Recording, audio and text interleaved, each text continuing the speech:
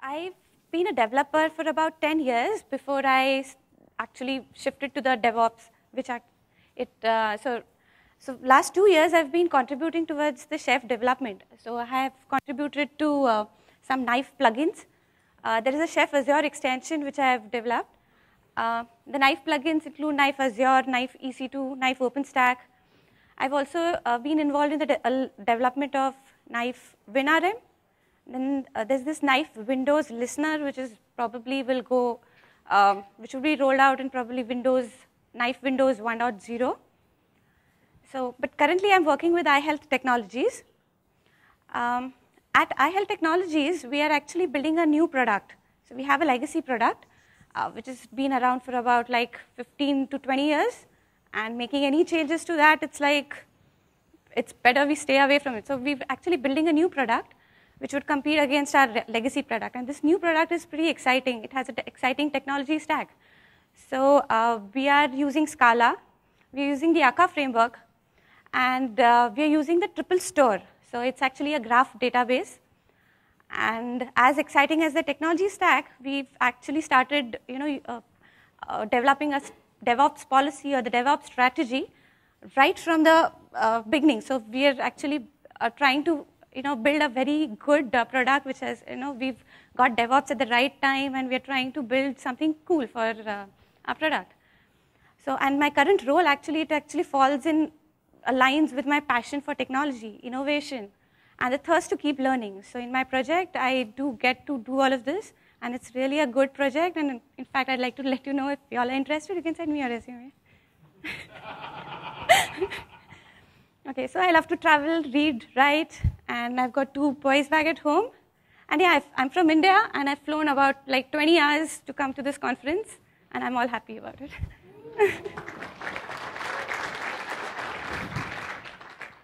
Yeah, so we'll quickly go through a quick introduction to Docker. Then why Docker and Chef can be friends. There is a line of thought where they say, oh, if you're using Docker, then you don't have to use Chef. So probably that's something, my experience showed that Docker and Chef can be used together. It's a good idea.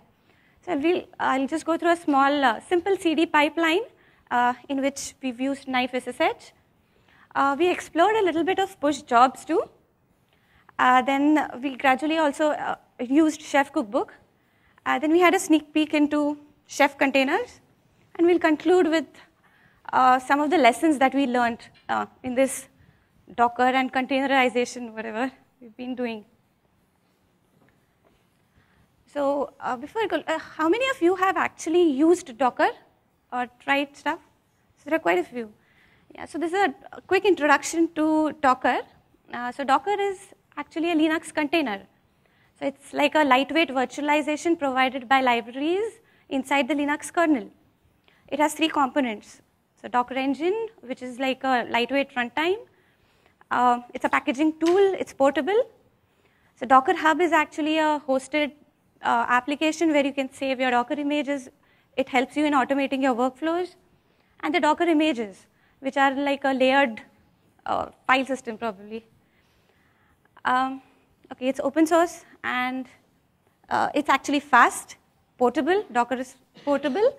And density, by density I mean on a machine, you can run more number of Docker containers as opposed to the number of virtual machines that you can run.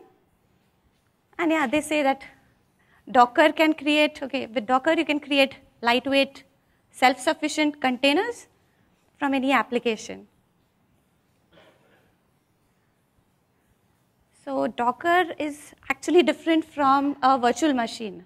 So as you see, in a virtual machine, you have a guest operating system which takes about tens of GBs of data, whereas in Docker, it's just your application and the dependencies that it's running. So which makes it, so every Docker container runs in its own isolated user space. And so Docker actually benefits from getting its the isolation and allocation benefits, but it's also because of, it saves, you don't have the entire guest OS and a lot of other dependencies, so it becomes lightweight and portable. Right, and it's, yes, and Docker containers actually share the same kernel space. So this is actually how the Docker file looks like. So Docker files are actually something with which you codify your configuration. It's a set of bash commands. So this is a very simple example where you take an Ubuntu image, you do some kind of executions, you write something. So here as an example, consider there is a repository called Halloscaler. So you'll write a Docker file which will have whatever you need for that. Probably you'll have some configurations. And one way is like you just add that configuration to your Docker image by probably just, it's a add command is like a copy into it. And then you run the command called as docker build Halloscaler probably, and it'll generate a Docker image for you. So Docker finds its applications in primarily shared hosting or PaaS applications. So many internet search providers or even a lot of hosted applications, even Travis CI, they all use Docker. So it actually helps them, it's actually used for infrastructure virtualization and application isolation. So places where they want actually to get that isolation as well as it becomes faster. So microservices, it's like an architecture where you have broken down your application into small services which run independently, but they depend on each other. So in such scenarios, you can have Dockers, where Docker is running a particular small one of the service, and then each are actually talking to each other, these services. So it's actually used in microservices. And also for lightweight testing. Since you can bring up a Docker pretty fast, so you can bring up Docker, you can run your tests, and then just destroy that container. When you want to run again, you just bring up another container, you run it, and then you can just... Docker is also being considered in production at many companies. In fact, yesterday there was a good presentation from Dharma Fever about how long they've been using Docker. For us, our product is right now not into production, so we are still in the development stages. So, but we are trying to containerize our application and try to see how much of a benefit it would be to get it into production. So I'll be talking about it in this session, about our experiences. So it's actually the challenge is that we want to actually automate everything. So we want to actually, wherever, like minimize all the manual steps, wherever you can automate, if you want to automate, you want to get, everything into your system. So it's all the needs, as he said in the morning. So something that you would need and you would need in the future, you want to actually bring it all into your system, and yet you want to deliver it on time. So, and it's again at the cost of speed and quality, as yesterday Barry mentioned in his keynote. So we want to we want to deliver it fast, but we still don't want to compromise on the quality. So this is a challenge that we all have. And Chef is actually addressing so Chef is here to address this challenge. Docker is also here to address this challenge. So it's actually you can combine the benefits of both and bring out some awesome results. So people have been comparing Chef and Docker, and also it's comparing Chef and Docker is like comparing configuration management versus golden images. So configuration management, with that, you can control your environment. Whereas the golden image, the Docker, it actually belongs to the school of golden images. So where you have a system image or a runtime image, you create a system image, and it's something you can create and you can keep running it. So if you want to make any changes to it, you have to go back, build a new image. So those are those Docker images. Both come at a trade-off between flexibility and manageability. So with configuration management, you get that flexibility, and with Docker or the golden images is something that makes your life easier. Like you just have something, and then you can keep running it. So it becomes easy to manage it. So you don't have. So it's actually what you want to choose. With this, it's like configuration management has been like a vein of DevOps. So right from long time back, where you have huge shell scripts or bash scripts doing a job for you, which it's gradually progressed into a more mature solutions like CM tools like Chef, we've been trying to get that flexibility into your system.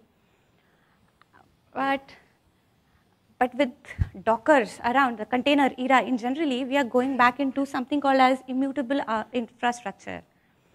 So immutable infrastructure is something that you build it once, and then you can just keep running it any number of times.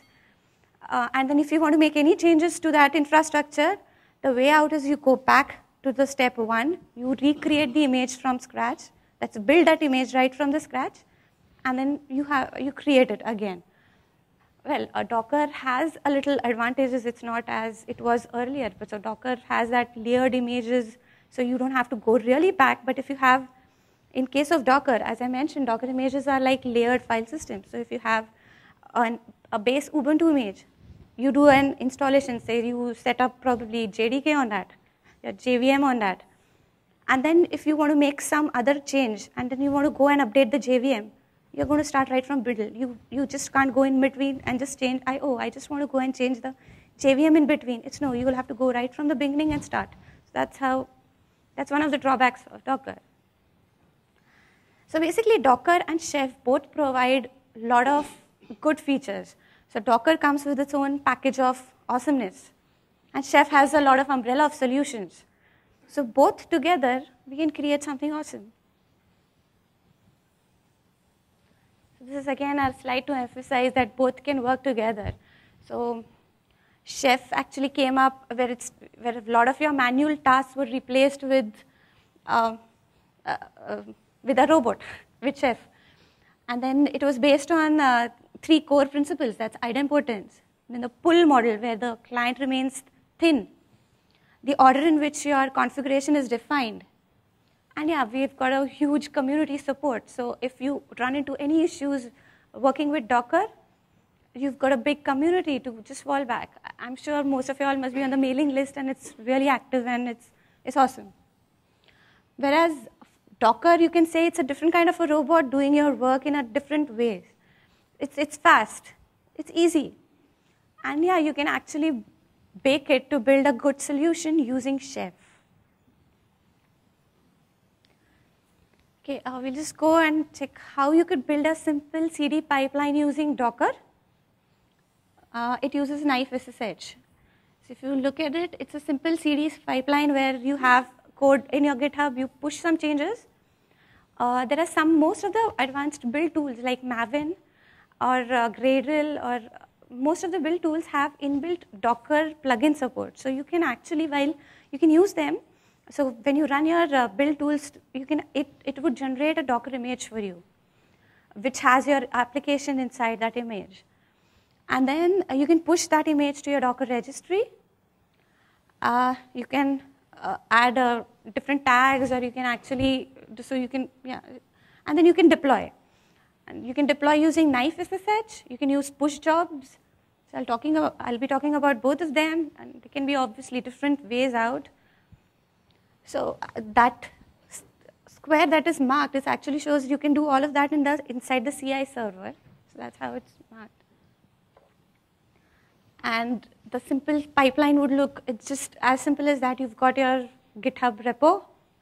So this SBT Docker, that command that you see, it's SBT is the Scala build tool. As I mentioned, our product is written in Scala. So I'd say had used the Scala build tool, we eventually shifted to Maven for whatever different reasons. But even Maven has a Docker Maven plugin.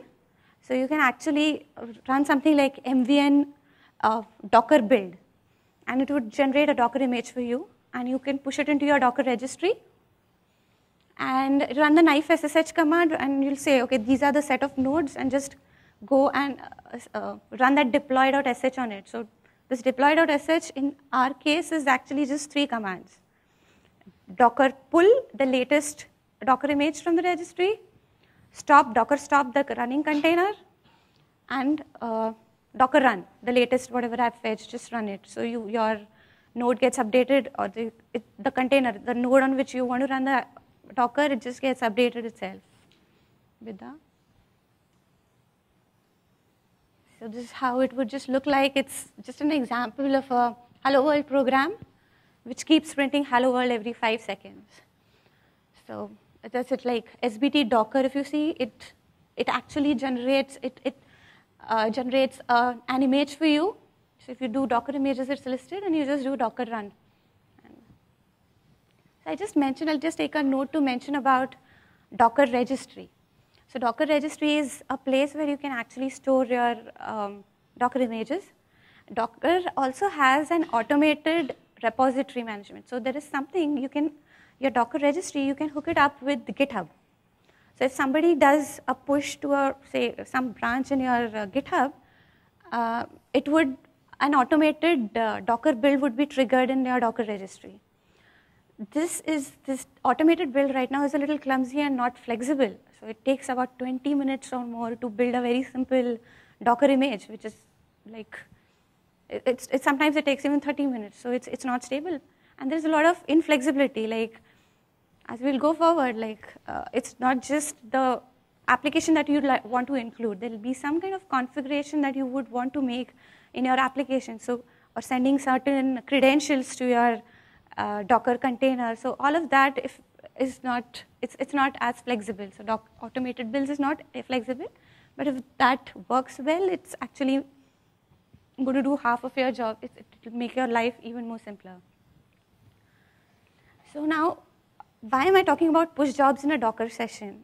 So it's like, okay, so Chef initially was based on a pull model, or it is actually based on a pull model. So it believes that the server, Chef server, it should be thin. And the Chef client actually pulls for updates about what I need to update myself with. So it says, okay, when you run Chef client, the node status gets updated with whatever changes it has to. Now with there is a growing need of when, like for example, if somebody makes a changes to your GitHub, you don't want to wait for that X interval, like after 20 minutes your Chef client would run. So we don't want to wait for that much time. If we want to actually push your changes immediately into, say, your dev environment or some environment, you want to push it. So you want to go in for a push model. While we were evaluating Docker, there was also something said like, okay, you can use just Docker and Ansible and it will make your life very simple. I am a very big Chef fan, and I felt, okay, I tried Chef and Ansible, but then as the complexity started increasing, I felt that Chef has a lot of more features which you can actually use instead of just making it simple. And at that time, there was something called, they were saying, oh, Chef started, so there was this mention of push jobs. So Chef saying, oh, you want push functionality? There, we have push jobs. So that's why we just explored push jobs. So now we already saw a pipeline which used knife SSH. So in that example, knife SSH worked like a push. So, but I'm saying almost. So almost because this push was done by the CI server and not by the Chef server. So when you pushed a change, it was pushed by someone else. So it's not the Chef server who's saying, okay, go, and these are your changes. So your Chef had a pull model, and now it's introduced the push jobs. So it's actually, I felt that the world is going round. So you actually, something that Chef had some reasons to have this pull model, but then we're going back and giving a functionality which is with which you can push changes. So push jobs are defined like this. Chef push jobs in an extension of Chef server that allows jobs to be run against nodes independently of the Chef client run. So it actually is self-explanatory. You don't have to wait for Chef client to get the changes. So in this particular context, the commands that we want to run are just these three. Docker pull latest image or a particular tag image, stop the existing container, and run the latest image, latest container that I have taken. So how are push jobs different from knife SSH? So we already have knife SSH. How are push jobs different? So push jobs use the message bus. I guess it's 0MQ. It actually claims to attack the scalability issue. So because the parallel SSH, the SSH protocol is slow. So if you have hundreds and thousands of nodes, knife SSH can get slow. The third point is actually the biggest advantage of push jobs. So when you are using knife SSH, you don't get the feedback on deployment. It's not as easy. So you can always go and make it work. So as we always know how to make things work, so we can make it work. But it's not easy. Whereas with push jobs, this deployment status is relayed back. And push jobs are actually it's a newborn baby. So it's like there is a lot of work to be done on push jobs. It's actually a little complex at the moment. And since knife SSH has been for a long time, it's actually easy to use right now. So for that, for push jobs, this is how you'd actually set up your push job server. It's supported in Chef Server 12.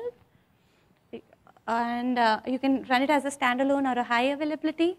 You just have to run those 3 commands, and you set up your Chef server to be push jobs compliant. To have that push jobs functionality.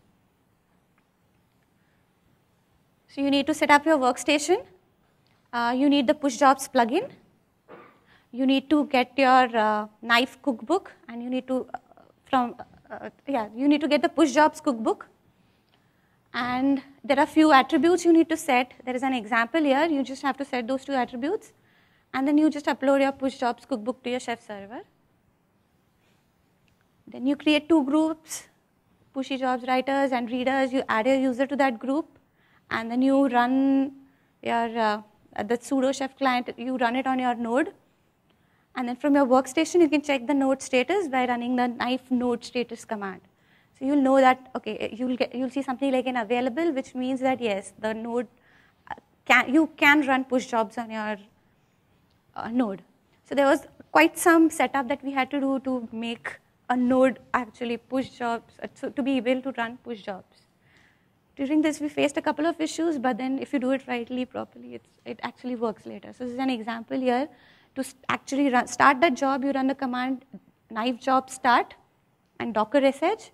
So docker sh is something, our script would look like a docker pull, stop the existing container and run. But when we tried to look at whether push jobs really helped us, but we found it a little complex. Again, I'd like to mention that since we are building a solution for a product which is not yet live, it's still under development, our aim is actually not to make things complex. We want to make it simple. We've got a good chance to do that, and we don't want to make anything complex. And since it's like in a couple of months, we'll be going into production. And as the product starts, as the time grows in production, a lot of complexity starts coming up, propping up in ops, and then we want to start very simple and easy. So we found that push jobs had a little bit complexity. They didn't run at one time, but I'm sure there's a lot of work to do. In fact, just before the conference, I think Mark from Chef, he came and said, okay, I guess you're using push jobs, you're trying push jobs. So if there's something, we'll make that a priority and just have that development done. So it's actually, as you see, Chef development is driven by the market demand. So yeah, so right now push jobs doesn't seem that the right choice, but I'm sure it'll work good. So what we saw was a simple case of how you can use Docker, but gradually things start getting complex. So if you look at a Docker image, it comprises of the application as well as the configuration. Now what's the configuration? So configuration is anything other than the application. It can be your credentials, your packages, software, ports, files, database. There's some certain custom setups you might have to do. So in our case, we wanted to actually, whenever we started when we started a Docker container, we wanted to mount the contents of an S3 into that container. And for some reason, we didn't want to mount that volume on the node. We wanted to mount it inside the Docker. So there is something that you need to do other than just running your application. So it's not just an application inside your Docker image. We had to write lots of code to get that S3 mounted just before the application inside the container started. Or one common example would be that the container would run in actually 3 different environments, and every environment has different configuration. So which configuration needs to be inside the Docker.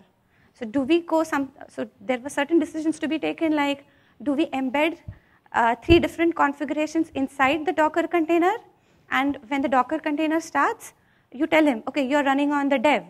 So then inside it'll say, oh, I'm on the dev, then I have to pick up the dev.configuration. So I have to pick up all the dev configuration. Then it says, okay, it tells the application, oh, this is the environment you're running. Or should it be like, do we create 3 different images for 3 different environments? So if you have a Docker running on your dev, and if you think it is good to be enough to be promoted to pre-prod, so you take the analogous Docker image from your different pre-prod image. So these were some of the complexities. It started getting complex. It became difficult to manage this entire configuration or setup business. There was another issue with Docker is that the secure credential management, it's actually not really, what do you say, it's not really secure. So the credentials inside the Docker are ideally hard-coded. So if you have a Docker image, you cannot pass credentials to it. You'll have to pass them as environment variables, or you'll have to hard-code those credentials inside your container, inside your image. So which doesn't seem like. So now you might call it a workaround, or we just happened to make it a good fix. So this is how we did. So the change here was we created a base image, and that base image had things that we actually want. So for example, I mentioned about mounting the S3 into our image. So we had a Docker file written, and then that Docker file actually grew hundreds of lines. So it was like we started wondering what different are we doing than writing huge shell scripts. We are just converting, instead of those huge bash scripts, we are writing huge Docker files. And for different types of services that we want to run, we had different types of huge files written, Docker files, and then we called them as our base images. And when we had to build them, we used our Scala build tool, and then it made use of that custom image that we wrote. And then we deployed using knife SSH. So till now, things were good, but since we are working on a development project, the way we thought, okay, fine, we are now good to go. The configuration had to be changed, a lot of architecture was changed, and then we constantly had to keep changing those Docker files. The base image had to be changed constantly, and then we started, a lot of issues started coming in, like we were not fast enough to do. So we were keeping on, so we ended up doing the same job again and again, and it didn't seem like a good idea. So that's where Docker, so we went to Docker using a Docker cookbook. So it actually helps you manage the Docker images and deployment. So there's a Docker cookbook available in the supermarket. You can install, you can build Docker images, you can pull and run containers, and then you can push images into your registry. And it has actually those 3 important LWRPs. It's the Docker container, Docker image, Docker registry. And a good explanation is available in the README also. Since if we started using Chef for this Docker management, we also can use encrypted data bags to send credentials, so you don't have to hard code or send environment variables, so you can do it as simple as this. Here we've just sent, so this Docker registry can be private, it can be public, so of course ours is private, so we had to say, so we can send credentials, use like this. This is the way we can use the Docker underscore image. So we can build a Docker image using this. So we can build, then push to the Docker registry. You can delete the image from the machine using just action remove, so action push, action build. You can run the Docker container. With this you can run, and then there are a lot of, so the way Docker the parameters that you need to pass to Docker, you can actually have, so all of this is supported in the Docker cookbook. So you can open up certain ports, you can send environment, so you can send that, okay, you are running on pre-prod right now. So it can go back and the container would know on which environment it's running. There's something more you can do, is you can actually generate your Docker file. So you can have a template written, and then you can give certain parameters. So you have a Docker file template, and then you can build the Docker file using templates. So gradually from that basic workflow we had migrated, so we had some decent workflow here where we built the application, we saved the artifact into a repository manager. So now we could actually store lots of artifacts, and these artifacts were not bound. So here we differentiated between that artifact and the image. So we saved all the artifacts. We didn't actually, so when we used the build tool to generate it, we could not, there was no way of getting that artifact outside that Docker image. So we had to save every Docker image. Instead of that, we got it outside. So now we had the artifact. Then we could build the Docker image using the Docker cookbook. Then the Docker cookbook, you can deploy using the Docker cookbook itself. So we had a more mature workflow. This worked very well for us. One problem we faced was now the next. So using, this is actually a very good pipeline to begin with, but the problem, the only problem remaining was to debug what's happening inside the Docker container. So that was the challenge here. So that time we had a sneak peek into the Chef containers. So what are Chef containers? So Chef containers are a package, but package that provides configuration management for containers. It has actually 3 components. Chef containers, so Chef client, it's the latest Chef client which is able to run on a container. Run it, it's actually a process that helps manage the child processes. It's used extensively in Chef, and it's also used in the Chef container. It's used in the Chef server also apart from the Chef containers. It's actually a lightweight cross-platform init scheme to ensure that all the child processes are managed properly.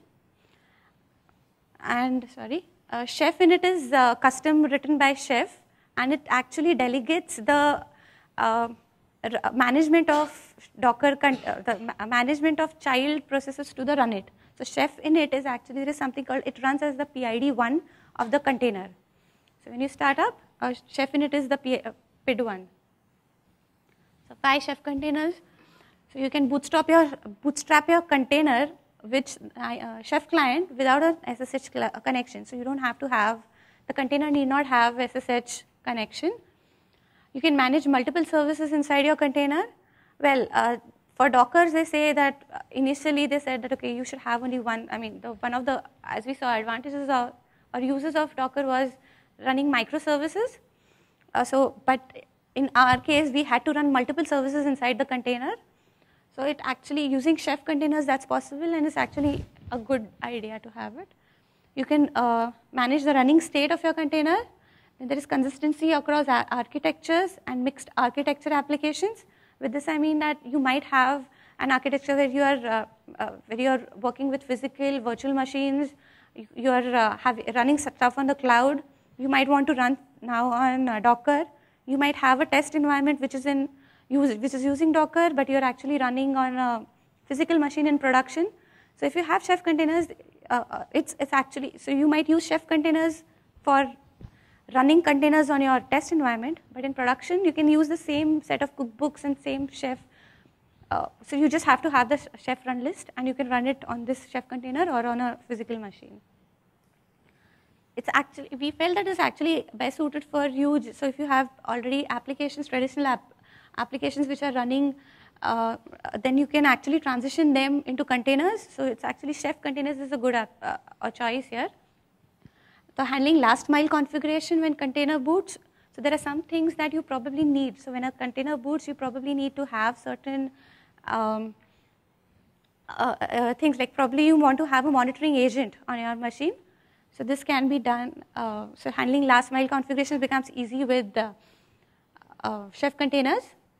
And yeah, so getting the best of two worlds is like, we believe that this is the best solution to have Docker as well as Chef running together. So this actually suits the best.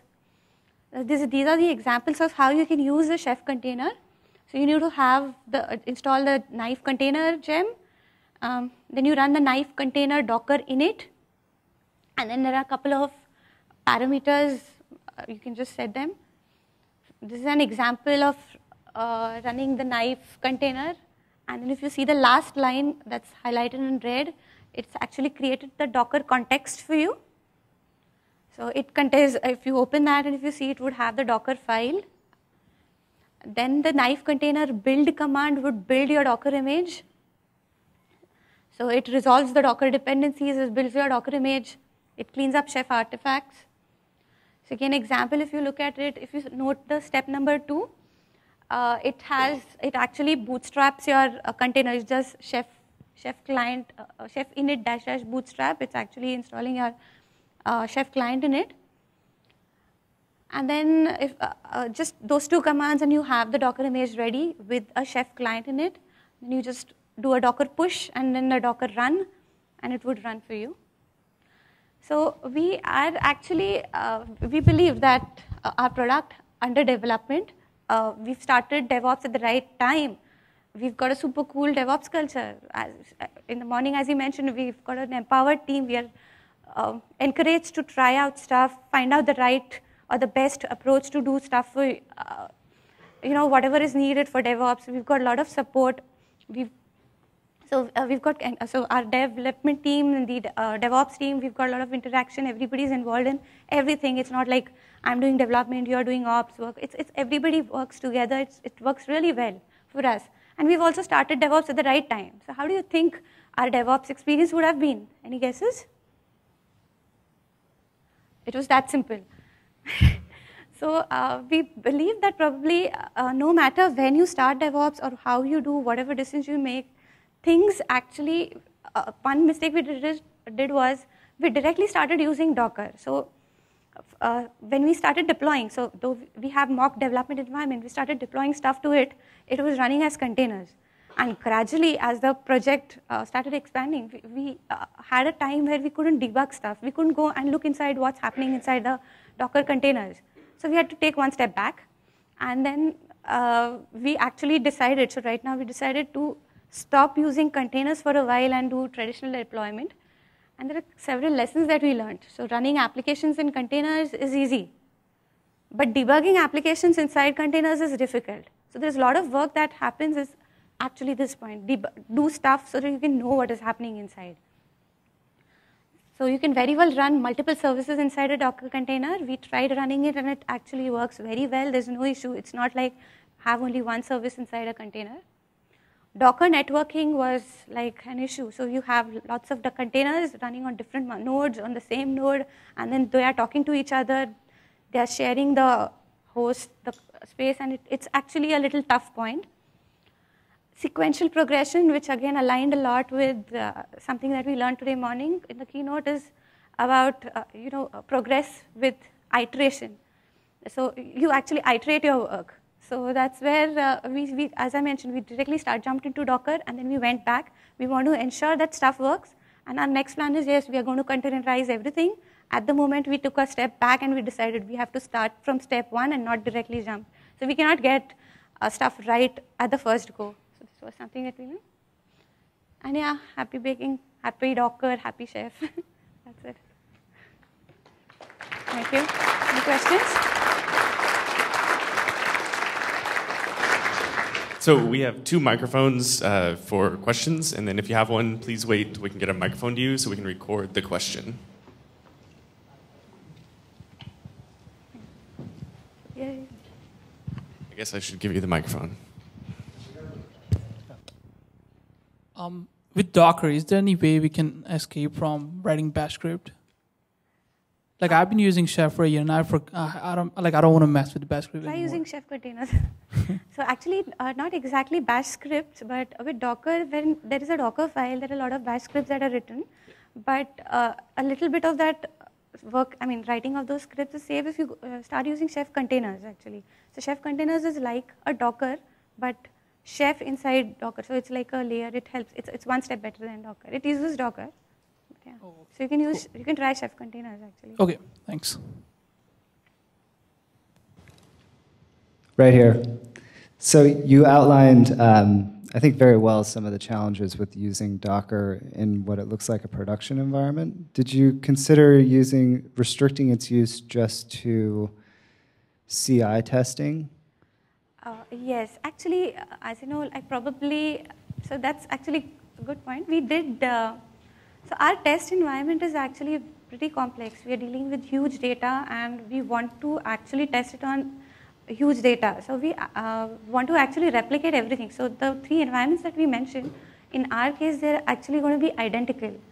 So instead of doing just CI testing on Dockers, our plan is to have exact same environment on all 3. So in fact, we would have production data coming into all 3 environments. So this is our actual goal. So for us, it didn't actually, it wasn't an option, but I'm sure for CI testing, there are a lot of examples where people are using Docker only for testing. Thank you. So while running multiple containers on one single host, how you are planning to see the system resource utilization per container for capacity management? Yeah, so that was one of the challenges we faced. That was a good point, actually. So that was one of the challenges we faced, and so we started, we in fact ran a monitoring agent inside the Docker.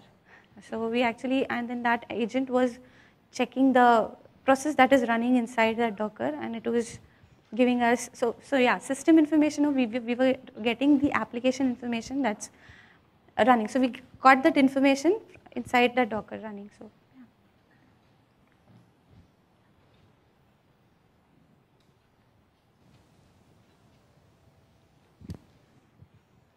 Good presentation, Mukta. One quick question. What is the build or the CI server that you used in your pipeline or the workflow? Can you repeat, please? CI server or the build engine, what is that you used in your workflow?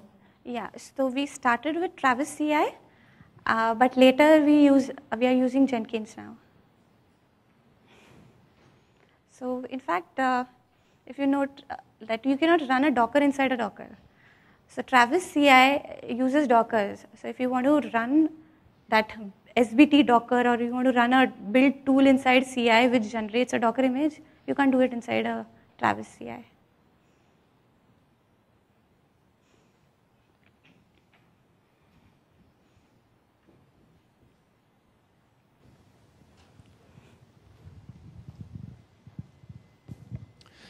Hello, thanks, Hi. Mukta. A question. When you deliver changes to the application after it's already deployed in production, are most of those changes coming through a new Docker image, or are they only coming through Chef, or is it kind of a combination of both? Yeah, it's actually those changes, as I mentioned, we conceptually split them into changes to the application versus changes to the configuration. Since right now we are not completely live, both our changes are happening pretty fast. So we have a lot of configuration changes as well as a lot of application changes are of course. So code is getting changed as well as the configuration. Both is getting changed. So the way out right now is, this was in fact an excellent question, where a challenge where we faced with Docker. Since we are rapidly having so many changes, we decided right now, since we are not using Docker, this is the approach we are using actually. So the configuration that is being generated, we are generating it through Chef. So you can have different files for development. You have consider there is one file called development.configuration we are generating, and then we take that file, you take the application, and then you build a Docker image. So that's how we plan to do it probably. But that is something where we didn't reach well with Docker. Do we have one last question for Mukta?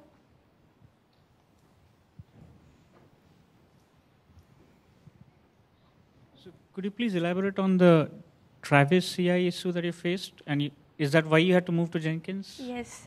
So okay. So we so Travis CI brings up Docker containers which run your builds. So if I'm using my build tool, say for example, if I'm using Maven, and if I say Maven build Docker image, it's making use of Docker to build that image. So if you actually happen to start a Docker container and try running Docker PS, it will not run. You cannot have Docker inside a Docker. So if you have your build environment, which is actually a Docker container, so you cannot say that create a Docker image for me inside a Docker container. So that was an issue. That was not the only reason we moved to Jenkins, though. Yeah. Are you clear, or should I elaborate a little more? Yeah, thanks. Thanks. Thank you very much for your presentation. Thank you.